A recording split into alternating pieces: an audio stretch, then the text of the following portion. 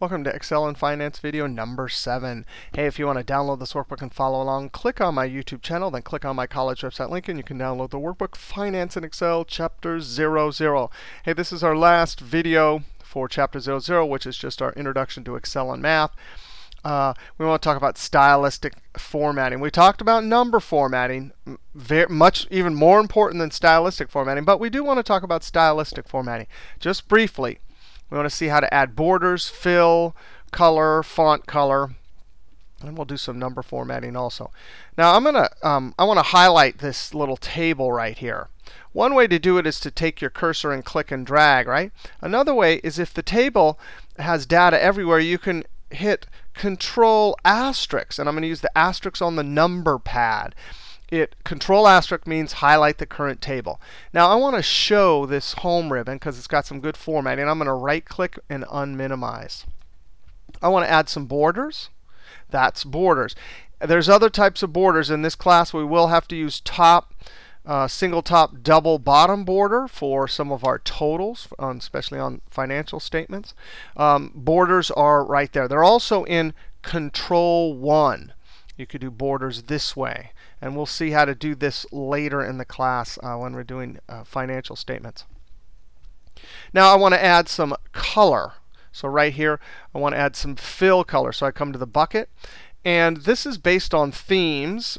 Here's some of the some colors, but here's more colors. And I usually like to come here. Some of my favorite colors here are like that yellow and that blue. But whatever you use, that's fine. I'm going to click Cancel. I'm going to use this one right here. Font color, same thing, more down here.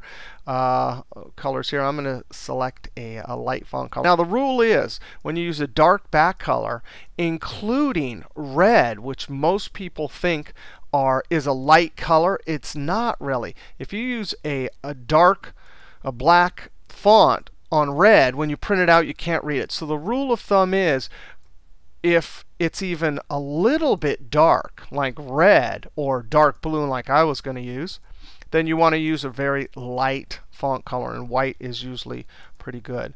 Now, that number right there is $1. I'm going to use the keyboard shortcut Control-Shift-4. Or you could, to apply currency, you could Control 1, and then go to the number pad for currency. All right.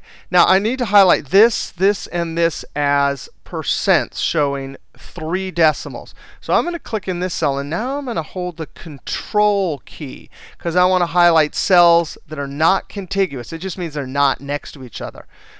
Highlight cells, hold Control, click. You highlight cells not next to each other called non-contiguous. Control 1. I'm going to click percent, and I'm going to show 3 decimals. And then click OK. And so it did it to both of those cells.